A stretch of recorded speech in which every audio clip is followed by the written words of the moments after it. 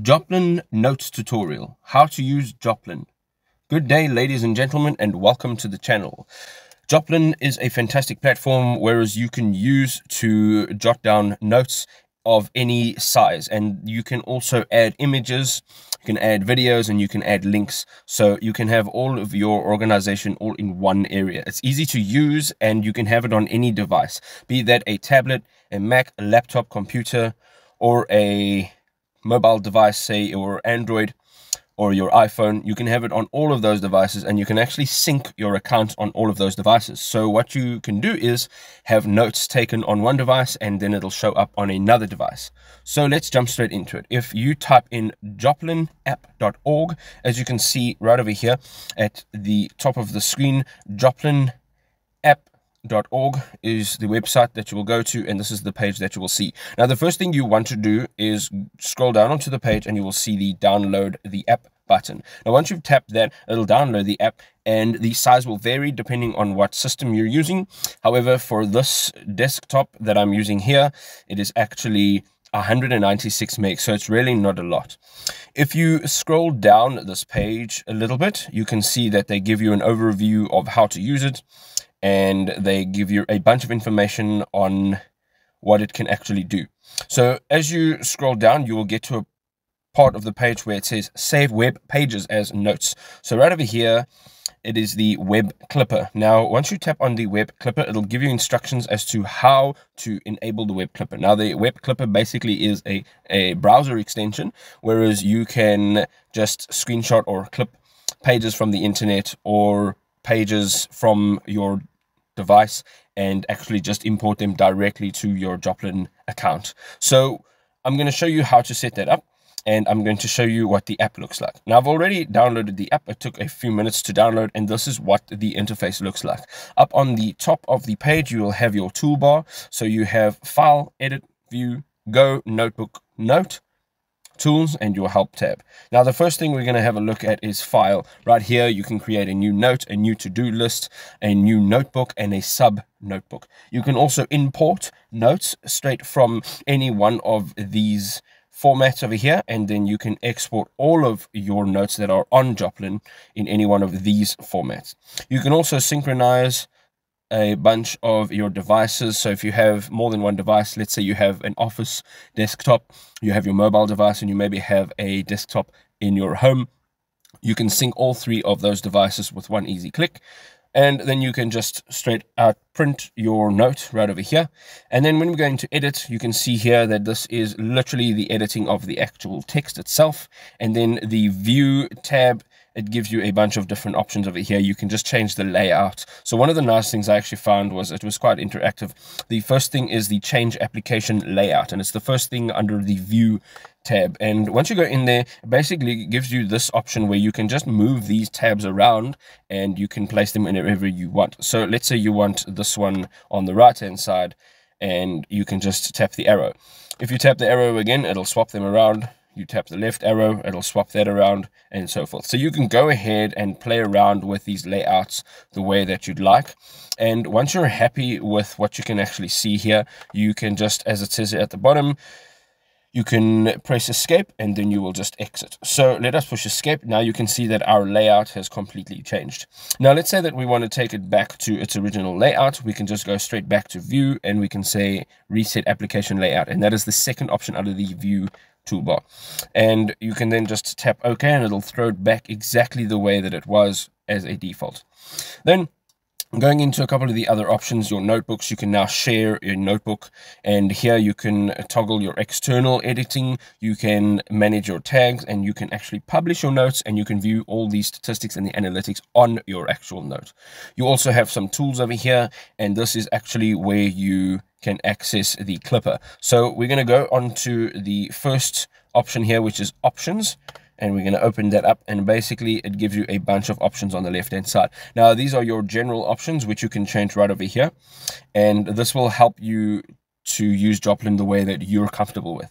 And another thing is then the synchronization on the left hand side. You can also change your appearance right over here. There are a bunch of different options you can toggle on and off, and you can change, and then you can change your note options.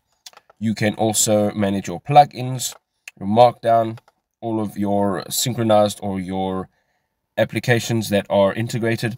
You can view your note history right over here. You can encrypt your account. And then we get down to the web clipper and the keyboard shortcuts. Now, the keyboard shortcuts are interesting because once you learn all of these shortcuts, you can just tap away when you need to do all of these things. So once you start learning all of these shortcuts, it makes Joplin that much easier to actually use. We're going to go into the web clipper, which is the second from the bottom. And once you open that, you will see now that it says enable web clipper service right over here. So step one, it says this service allows your browser extension to communicate with Joplin. When enabling it, your firewall may ask you to give permission to Joplin to listen to a particular port. So this is fine. So what we can do is we can enable it. And then as you see the step 2 here, it says install the extension, and then you are going to just install it on whichever one of the browsers that you use. And then if you would like to go into the advanced options, you can see here that there's an authorization token. You can copy that token and you can access it that way. So I'm going to install this and then we can see how to use it. And as you can see here, you can just tap on add to Chrome, and this is in your Chrome web store, and in a few seconds it'll be added. And as you can see here on the top of the screen on the right hand side, it says Joplin web clipper has been added to Chrome, and we can just close that window. And now you can see once we close this, we go back to the website. If you go up to your extensions on the top right hand side and you click that, you can see that it is right over there. Now once you click on it, it'll give you a few options, and as you can see now it is active right over there, and it is now asking for the permission as it had mentioned earlier on. So it says the Joplin web clipper requires your authorization in order to access your data. It also says please open the Joplin desktop app and grant permission. And over here it says note, Joplin 2.1 plus is needed to use this version of the web clipper. So as it says here, we're going to go into our desktop app and it gives you this notification and it says grant authorization or reject, and we're going to say grant authorization, and now we can integrate our web clipper with our desktop app.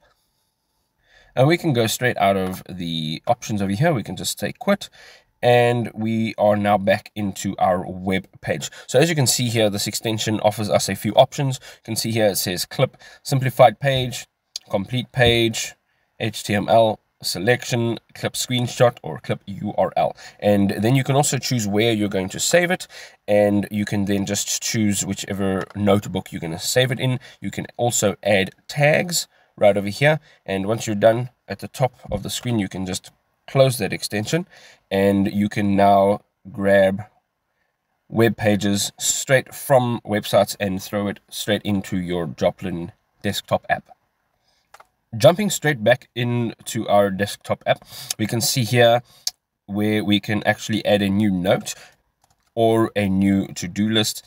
And over here on the left-hand side, you can add a new notebook. Now, notebook is basically like a collection. So once you tap that, it'll give you the option to create a title. So we can call this Notebook Work, or we can make it Notebook Personal. We can name it a project, so we can call it a Project Photography, or you can name it whatever it is that you would like that is associated with the notes that you're going to be adding here.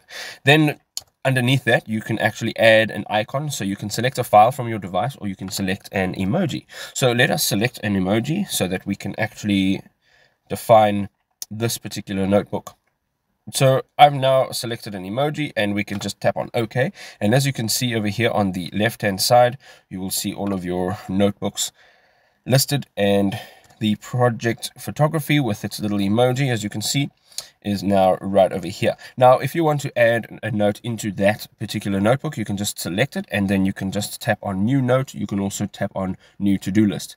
Once you've tapped on new note, you will see over here that at the top over here it gives you an opportunity to give it a heading. So let's call this note 1, and then we can put some information in over here.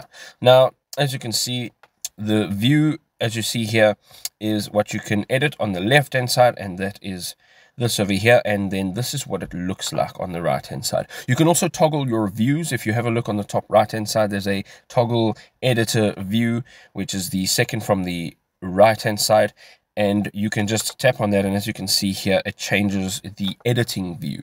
So depending on what you prefer, you can change that right over there.